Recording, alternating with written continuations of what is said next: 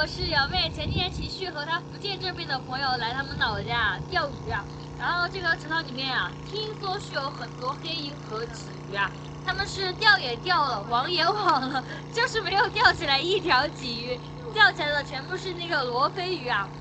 然后这个池塘的话是说有7、8年都没有干过了，所以说里面肯定是有很多大货的，因为他们已经所有的办法用尽了，所以他们也特别的不甘心。今天直接就把这个池塘里面的水直接用抽水机给抽掉吧。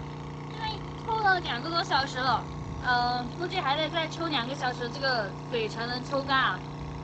现在好像已经起来了一些鱼了吧？看一下，这鱼的密集程度应该还是可以的，因为这么多年了都没有人管，所以今天他们决定试一试，看到底能不能捞起来。走吧。这全是罗非吗？罗非，还有那个大鲫鱼。这是一条鲫鱼，野生的大鲫鱼。那目前为止就抓到了这一条野生鲫鱼啊，因为这个鱼真的是太狡猾了。这个网子里面还有一网子，这里面是什么鱼啊？都是罗非。都是罗非。都是罗非啊，这个罗非还挺大的。都是罗非啊，好多呀。反正这是估计里面是有黑鱼的，等一下才能知道结果。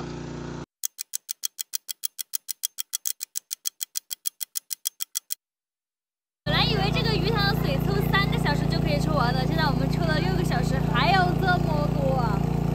这个抽水机我感觉也还挺能抽的呀，还比较大呀。抽了这么久还有这么多，估计还得再等2个小时了。结果我们抽到天黑都没抽完，第2天上午终于给它抽干了。我们花了2天的时间啊，终于把这个鱼塘里面的水给抽干了。现在就开始浑水摸鱼了。这样摸鱼还挺有意思的，就是这个淤泥太深了，我怕我下去了就扯不起来了，还是让他们去摸吧。很多鱼都直接钻进淤泥了。哇，全是泥浆。倒到那水坑里面。倒进去走，可以。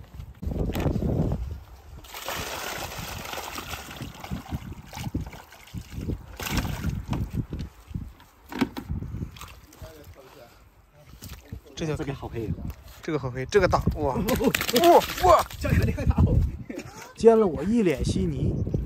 我这也给推过的。抓起来吗？小心弹你一脸稀泥吧。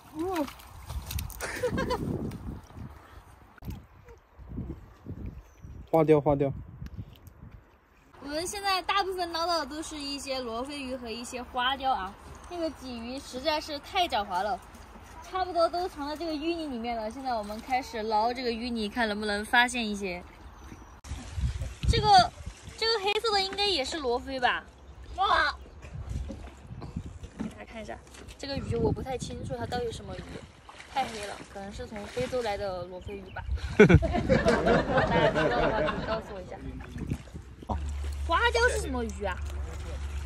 就是这个这是花雕吗？土鲶，对呀。哦，这鲶鱼。对呀，土鲶鱼。这应该是最大的一条了。这个鱼还有好多，里面我跟你讲，现在都装到里面去了，抓不起来。这个黑鱼是吧？哎呀，好滑呀！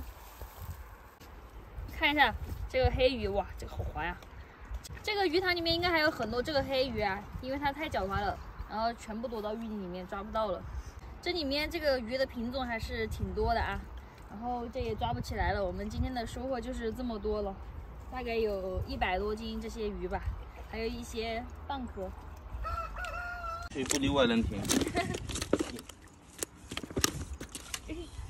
我们就把这些鱼给带回家了，有一些拿去养着，有一些拿回去吃。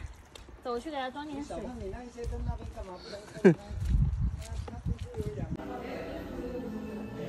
小黑鱼适应挺快的，都敢跟鳄雀鳝抢食了。今天的视频就到这里了。